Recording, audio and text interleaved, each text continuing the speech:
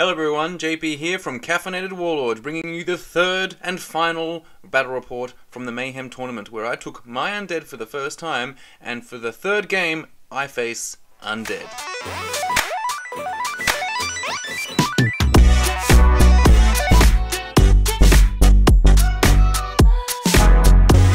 So that's right. My Undead are going against, once more, another Undead list. It was Night Stalkers for Game 1, which I won. It was Undead for Game 2, which I lost. And finally, I'm going against Undead for Game 3, so somewhere in the middle. So I'm very excited because this is a pretty cool battle, and it's another different kind of Undead army. He does exactly what I do, but better. What have I been taking to these games? Well, it's been 3 regiments of zombies, 1 regiment of skeleton spearmen, 1 troop of wraiths, 2 Revenant Cavalry troops, 1 horde of wights, 1 𝕭𝖗𝖊𝖆𝖐 Cavalry regiment with Sir Jesse's boots of striding just to help them do their job, 1 horde of werewolves with the helm of Drunken Ram, 1 Revenant King on Undead horse with Surge, 1 Necromancer with Inspiring Talisman, Heal 3 and Bane Chant 2, 1 𝕭𝖗𝖊𝖆𝖐 with the Trickster's Wand, which grants him Hex 2, very cool, and 1 Vampire on Undead Dragon with Lightning Bolt 4 and Staying Stone. So that's my army.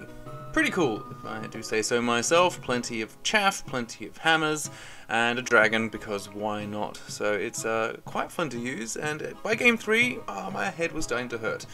So what was I going to be going against in terms of Undead in my opponent? So it was Dave, and Dave's Undead was somewhat similar, but slightly different. So we have 2 regiments of Revenants, 1 horde of Revenants with the Hammer of Measured Force.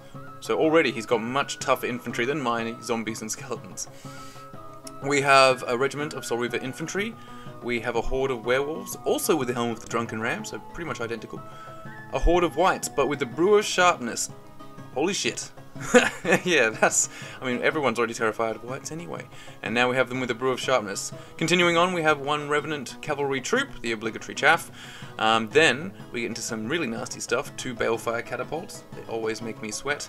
We have a vampire lord that has the blood rage and the gnome glass shield, which are it's a good combo, because the blood rage makes them a little bit more vulnerable, but the gnome glass shield helps them be tougher. Then we have the Revenant King with the Loot of Insatiable Darkness running around on foot, 1 Necromancer also on foot with Surge, Weakness 2 and the Inspiring Talisman, and finally, to really annoy me, we have the Cursed Pharaoh with the Wings of the Honey Maze, which is just a really good combo. Pretty much the only way you take a Cursed Pharaoh. So that's a pretty good list, right? It's like mine, but where everything was just tuned up a little bit more and things were made a little bit stronger. But like mine, we both have the weakness of using werewolves, which are, yeah, they're hard to use, and we will both experience that, for sure. So, there we go. 2 Undead lists, let's get into the battle. What are we playing? Well, it's Salt the Earth, which, you know, is kind of a simple scenario, but it is a hard one to end on, because there's a lot of objectives, you know.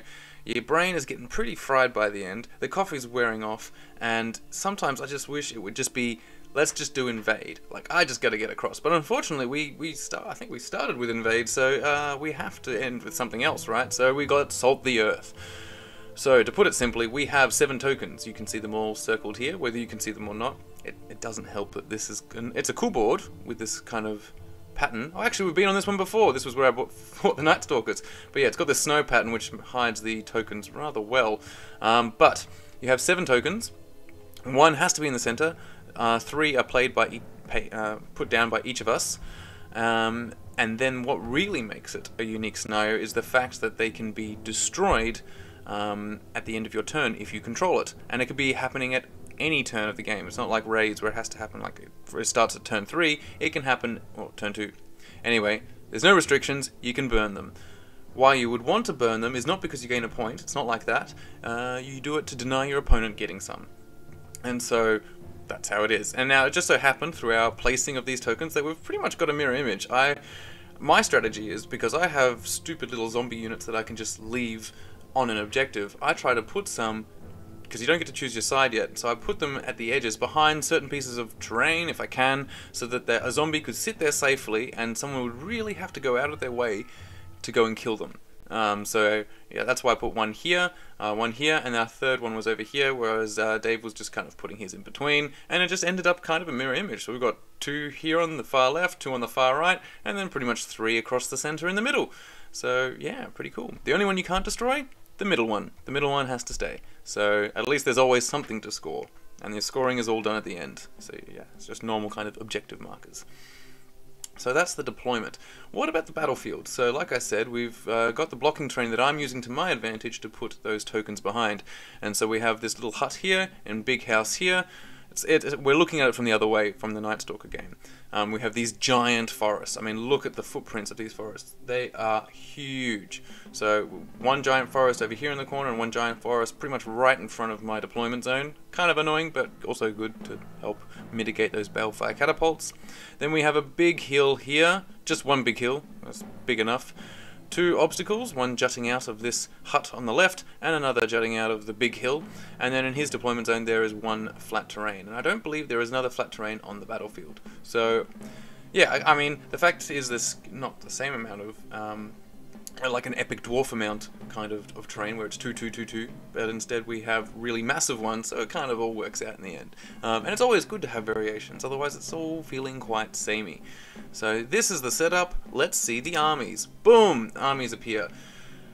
So we can see my army down here, pretty much just all trying to hide behind this forest, because over here he has his balefire catapults, and ever since they started killing placoderms, like placoderms are defense 6, but the moment they start doing damage to placoderms, then I'm just scared of them. So I mean, they've already done their value because they've forced me to deploy like this, but you know, what are you gonna do? It's I just don't want to lose units, especially not like whites or something. But unlike placoderms, you know, the undead are actually quite durable, so they can take a couple of hits, so it won't be so bad. So let's take a look at my deployment first. So, as expected, zombies and zombies, either side, sitting on these tokens, and he really hasn't put anything to go hunt them down. Like, there's this unit of 𝕭𝖊𝖆𝖐 here, but like, it was 𝕭𝖊𝖆𝖆𝖐 4 to 8 attacks? No way. 8 attacks on 4s, they're not going to get these, so that's, I think they're just there in case I was going to put units out there. Then the bulk of my forces, really like, I'd say like 95% of my forces right here around this forest. So, Troop of Revenant Cav right there, which I've just finished multi-basing actually for my next tournament. Then we have the 𝕭𝖆𝖐𝖓 sitting there ready to do hexing. I always kind of like to make him able to get into a situation where he can start casting hex in turns 1 and 2, because he really won't end up casting hex for the rest of the game. So I try and leverage the fact that he can see by putting him kind of at the front. Behind him is the Necromancer, doing Necromancer stuff. We have the regiment of 𝕭𝖑𝖓𝖆 cavalry right there behind a chaffing zombies. Then I have the wraiths in front of the whites. I have my mounted Revenant King, and then Revenant Cavalry in front of, well, more zombies. They're not chaffing them, it's just kind of ended up that way, but these guys I don't really care if they get shot at. And then what you cannot see, and I think I'll hopefully have a picture, but on the right side, next to these zombies, but still on the table, obviously, is the Vampire and Undead Dragon and the Werewolves. Doing something I haven't done in the games leading up to this is trying a cheeky flanking maneuver. Should I have done this? Probably not. It kind of goes against a lot of things I've been learning lately to do with these kinds of units, which is actually to put them at the power points of the game, of the board, which are, you know, at the 1/3 point. So here and here is where I should be putting, because then they can project threat to a lot, they can act in all kinds of directions. But the balefire catapults were messing with my head, so I was putting them over here because this big forest and this blocking terrain were completely protecting them. I'm like, aha, and now I can, you know, bring them in to, you know, flank attack everything and win. You know, it was, you know, the things you think of at in the last game aren't particularly the best, but I won't justify them, but I will identify them. Now his army, what do we have? We have over here the Sharpness Whites that absolutely terrify me. Then we have the Regiment of Revenants. Then we have the Soul Reavers in between, and then another Horde of Revenants. Then we have Werewolves, and then a Regiment of Revenants, and then there's the Troop of Revenant Cav. Where the characters are, I'd say that is the Pharaoh. There's a Pharaoh there. I think a Revenant King and a Necromancer are somewhere in between all those. And I think that's the Vampire. It's all pretty hard to tell, but I have better pictures. And obviously the balefire catapults. which I've fixated on for far too much of this discussion so far. Oh yeah, look, there's the Mantic certified tape measure that I got in my crazy box. It's actually really good. It's the best tape measure I've ever used for my wargaming. But that's not hard to say because I've pretty much wholly purchased ever terribly cheap ones at $2 stores. I have never even bought one at a proper hardware store, so, you know, I kind of brought it on myself. But let's just say this one is good, and it came in the crazy box, so really it's free. It's not paid for the crazy box. Yes, here we go. Dragon and werewolves. Flanking maneuver.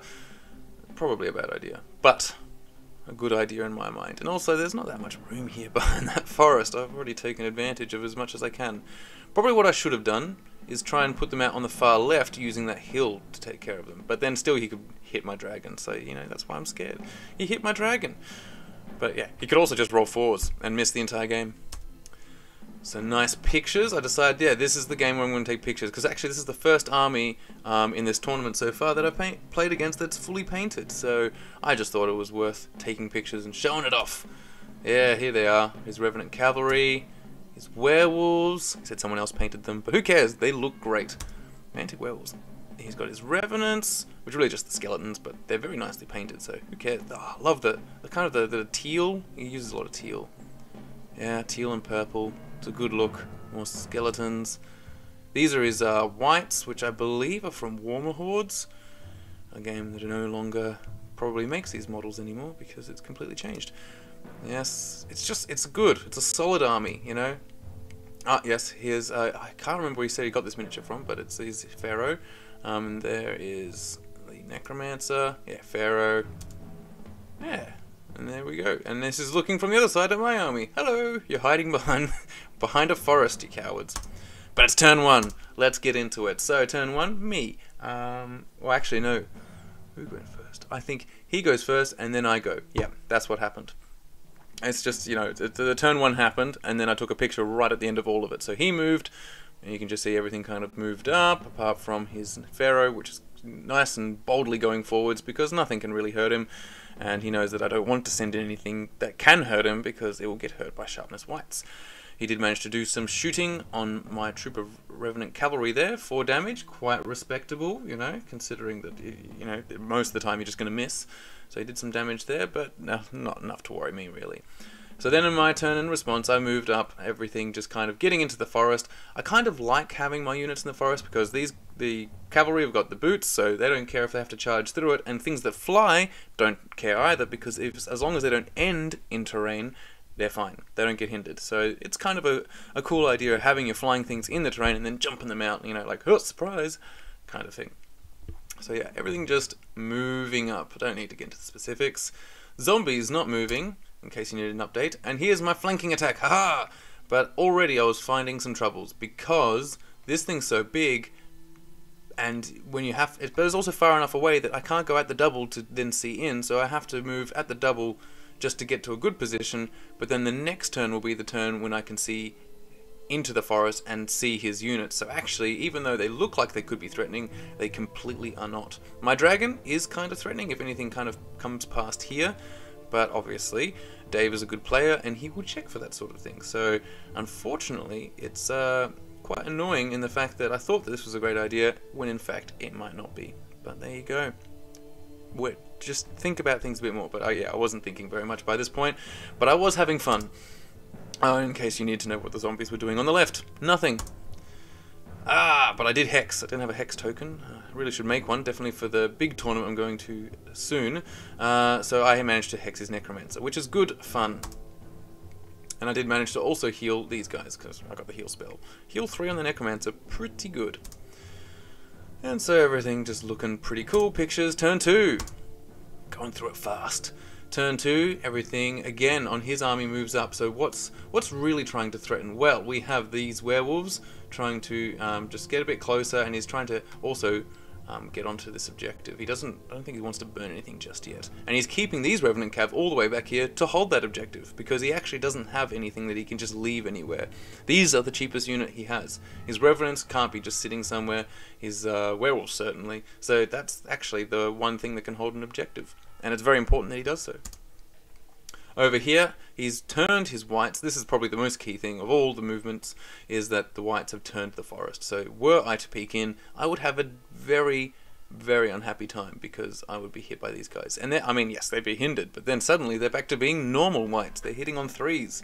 So sharpness whites are quite terrifying. And here's my turn too. So I have jumped the gun. And this is exactly what I said I shouldn't be doing in the previous games, but at least this time I didn't do it with my werewolves because I physically could not. Chances are if the werewolves were able to charge, it would be them doing the charging, but instead I've sent out all the chaff that's not a zombie. So off goes, and skeletons. Off goes the Revenant Cavalry into either the werewolves here to kind of hold them up because they were definitely in range of all my stuff. And I thought, no, can't have that. Got to go in and get the first shock. But silly, I don't know if that's a great idea. I really should have just invited them so then I can hit them back. But that's where we are. So I've charged them in. I've charged in here with my Wraiths and the Revenant as well into this Revenant. Wraiths and Revenant Cavalry into his Revenant Infantry. It's all getting very confusing. And I was thinking the double charge might somehow do better, but you know, they're hitting on 4s. There's 10 attacks in the Wraiths, there's 8 attacks in the Revenants. I mean, yeah, they're gonna punch through and do some damage, but they're not gonna break them. It'd be really cool if they did, but it's definitely not their main role, and I should stop thinking that Revenant Cavalry charging is a good idea. A Revenant Cavalry Horde definitely is cool. That can charge into things and do damage, but a Revenant Cavalry troop should just sit in places that's inconvenient for my opponent to hit, and hopefully not die. That's all I needed them to do. Silly me, but here, pictures. Pictures make it cooler. Oh, yes, there we go. Damage. 7 damage is actually pretty good, but that means I need 10 twice, which is unlikely. It's not a battle plan, does that make? 3 damage from a single troop into werewolves is actually very good. So I'm quite pleased with that. And they life-leashed a bit, so I guess that's good, but guess what? We're going to get flank attacks. The flank attacks could come in from all directions, and there's a vampire just to help as well. So, and the werewolves, of course, are still quite scary. So turn 3. My chaff are stuck there. I did not get flank attacked by the Revenants. Perhaps they could not. Could they not see? No, they could not. There you go. I was kind of smart. But instead I get flank attacked by the Blood Rage Vampire, who is at least hindered. But yeah, I think the werewolves could probably do the job by themselves, and then the vampire would just help chuck in a few more damage. The Revenant Horde just kind of sitting around. It definitely didn't want to do a flank attack because that would expose its own flank. It did not want to do that. Fair enough. Over here we can have a view of a nice big annoying tree that I put back for some reason. But anyway, what can we see? So my 2 chaff units are now themselves getting charged either here by the Soul Reaver infantry, which are actually the mummy units, but he's using them as Soul Reaver, which is fair enough. Mummies are So in goes the Soul Reaver into the Wraiths, which definitely should kill the Wraiths, but at least Wraiths are probably my preferred chaff to go into Soul Reavers. And then the Revenants are going into the Revenant Cavalry, which, you know, might see something, but they've only got 12 attacks, so I don't expect that to end anytime soon. The real calamity is that in the hope, I think I was moving these werewolves into, let's see if we can go back. Yeah, I'd moved these werewolves here, and I didn't mention, but they'd moved there so I could actually be in range of that token to burn it, because I had a nasty feeling that I couldn't hold that token to the end of the game.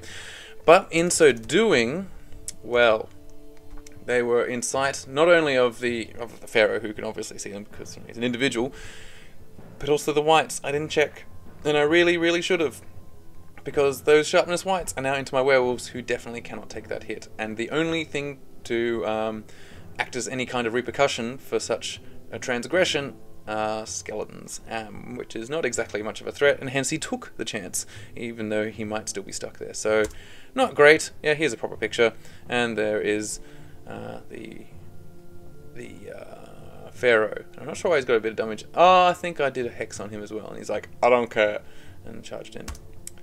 So, now we're just looking at the carnage, damage being done. Let's see. So, I think we're just taking more pictures. What's going on?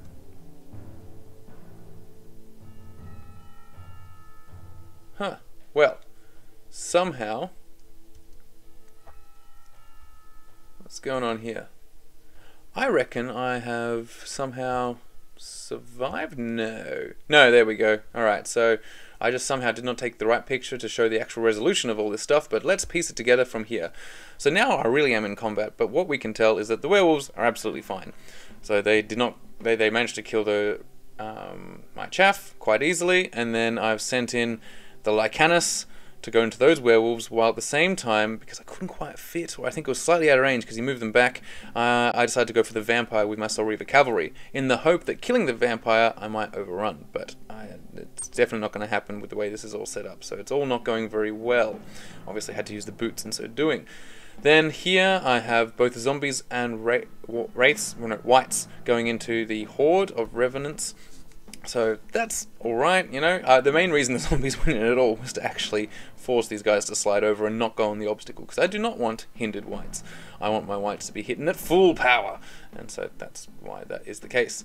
Then over here we have, well, we have survived. See, you can see that I've got only 6 wounds done on the wraiths and 2 wounds done on the revenants, so this battle continues, and what that did facilitate was my dragon to come into the flank of that revenant unit, so that's pretty cool. I'm pretty happy with that. I wish you could go into the Soul Reavers, but they're the same size, so I couldn't get a peek at that, so that's what's happening here.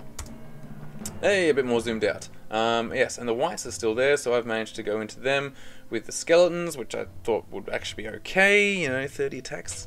Thanks to being a flank attack, and my Revenant King has gone into the Pharaoh to shut him down because I'm getting really annoyed with him.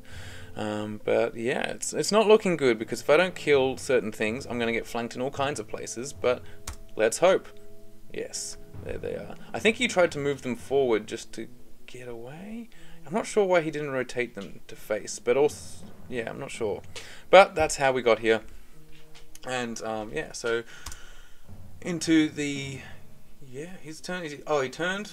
Oh, no. I think he said, oh, no, actually, I would like to turn them. So he turned them. I think that's what I'm showing here. I'm not entirely sure, but there's 1 damage there. My Revenant Cavalry, 2 damage, facing the wrong way. Oh, I had them face the other way. So, yes, they've turned around. We managed to kill here the Revenants, no problem, because obviously a flanking dragon is fantastic. It's the one way you want to have your dragon. So they've turned to face the, the wights. Oh no, it's in, yeah, now it's in his turn. That's why he's turning them. So yeah, don't worry. I didn't just let him turn them. And then here we have, yeah, wraiths. They're doing nothing. They're just trying to chip away at the Soul Reavers a little bit, while hopefully my dragon can get into them. Here, not much has died, and the worst case is that I only did 1 damage to his vampire. So my Soul Reaver absolutely tanked, and now they're going to get destroyed. Oh, not 1 damage, 7 damage. It's still pretty good, but you know, the nerve of a vampire is quite high, and we will be stuck here. So yeah, not the greatest situation. So now, there we go. Turn 4, getting counterattacked, countercharged by the wights. I've got the Pharaoh just going to go back into my Revenant King, so that might lead to something. Soul Reavers continue, the Revenants continue, and the flanking attack of... this is what it was expected and I feared. Because of the vampire completely holding up and not dying, I had to take a flank attack from these guys off a hill. So this is Revenants, so you know, they're hitting on 4s with Thunder 1 and 24 attacks. That's gonna hurt. And it did. Wow, that didn't take long to resolve. Sorry about the suspense and lack of it. But yeah, that's just what happened. And then over here, well, looks like, yeah, my wights took some damage, but you know, 9 damage, they're scared, but they can still hold, so that's pretty good, and we did a bit of damage to them, I suppose. 4 damage, that seems bad. It must have been healed. So in my turn, so that's everything's now moved around. I've moved back to the zombies. 𝕭𝖐𝖏𝖏's still tanking the werewolves, which is admirable, but now he's completely surrounded by revenants, and his revenant cavalry are coming this way because they're like, oh, there seems to be stuff going on, so he's abandoned that objective. But in my turn, I have managed to flank and front charge this revenant horde, which I think is important because it's a big blob of unit strength, but really it doesn't matter all that much, but that's what's happening. So I've pretty much going to guarantee, hopefully, its deletion, whereas the Soul Reavers did manage to deal with the wraiths, but have turned to face now nothing, because my dragon's like, I'm not going into the front of Soul Reavers, thank you. Over here, I was, I guess, happy. I don't know why I really turned these guys, the Revenant troop, to face the wraiths, because I thought, well, maybe wights, because I thought maybe the wights would take a bit longer to get through spearmen, but yeah, just because they're going into a phalanx doesn't really matter, because they have they have, yeah, the Brew of Sharpness. So they went right through the Skeleton Spearmen and then turned to face, in the front, the Revenant Cavalry, which, yeah, really was as effective as it could be in the front, which is 8 attacks, which is not much, and hindered. Wonderful. So I do a little pittance worth of damage. Turn 5. What will Dave do now? Well, he countercharges with the whites, because white, wouldn't you? Sorry, I won't do that again. And then, well, yeah, I did manage to kill the Revenant Horde, and with my stuff now facing his Soul Reavers, he's not quite sure what to do with the Soul Reavers, so I think he's just going to turn them. Over here, yeah, we're just showing. I think I put that turn 5 a bit early. But yes, he did manage to kill my Revenant troop. He's getting some flank attacks and some various things that have just been sitting there far too long. I don't mind the zombies, but my poor 𝕭𝖗𝖊𝖆𝖐𝖎𝖓𝖌. Well, I mean, he's not here to kill werewolves, but he definitely didn't have the backup of the Soul Reaver cavalry that he was supposed to, because they bloody died because they hit a vampire and bounced. That vampire is now going into the whites, and so the whites hopefully can hold out, because they are a bit damaged, and yeah, you know, they're on 7, they're probably going to get hurt a bit more, and that just puts them closer to the danger zone. Over here, nice scenic shot of a battle between Revenant King and Pharaoh, who was the mightiest king of them all. The 𝕭𝖭𝖏𝑖𝑛𝑠 did not survive a flank charge from the Revenant Cavalry, which is the way they should be used, in flanks. And neither did the zombies. They couldn't take Revenant Infantry in the flank, but the whites are on 12 damage, but hold! So that's pretty cool. And my dragon is facing off against the Soul Reavers, but they're not attacking each other, not just yet. So in my turn, what will I do? Well, this is where my brain absolutely melted through my ears. So it's turn 5, there's the objectives to consider, and I'm thinking about how I'm going to win this game, because right now it's a draw. I have the 2 zombies, remember? 2 zombies on 2 objectives, and then he has, he definitely going to have this objective, because I've just got these here, and there's one objective back here on the hill, so he's got 2. He can no longer get back to that one he abandoned with his Revenant Cavalry. If he left the Revenant Cavalry there, he might have actually won, but unfortunately he brought them in. So, with that in mind, I was then thinking, well, how can I win? You know, I'm going to be smart. Let's think of smart ways to win this game. What will I do?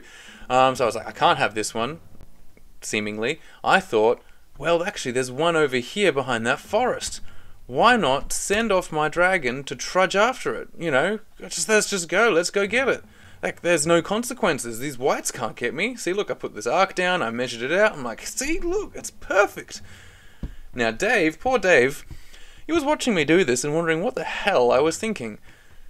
And, you know, obviously he's not going to say the exact thing that he really, like, I should be screaming in my own head when I did this stupid thing, which is, hang on, these Soul Reavers are facing the dragon, and that is definitely 12 inches. You're putting your bum to Soul Reaver infantry. Why? So he thought I was just a genius or something, and I'd come up with something that he couldn't even fathom. Like, I was drawing his Soul Reaver out to somehow, I don't know, orbit my dragon around the sun and fling it into victory. But no, I was just absolutely not thinking. I kind of saw these and I thought they were facing the other way, or no, I didn't even consider them. Let's just say the truth. I did not even consider them, which way they were facing. I just somehow thought they were just nothing. And so, yeah, so I went off after this objective thinking, well, if I get this one, I got the 2 zombies then, and if it's turn 6 and I get over there, then, well, I got 3, he has 2, I win. And that's, yeah, obviously, you know, you the viewer know that this is not how the game works, because I will get flanked and absolutely demolished. Not flanked, I get rear charged 60 attacks from Soul Reavers. It doesn't matter that they got nerfed by 5 attacks when they're getting 60 attacks. So that's how it's going to end, isn't it? Whereas really what I should have done, so if we go back in time, what I should have done from here, he has the ability to fly, he can see. What I should have done is charged these Revenants. He can see the Revenants. I don't think he was in the flank, but he could have gone to the front.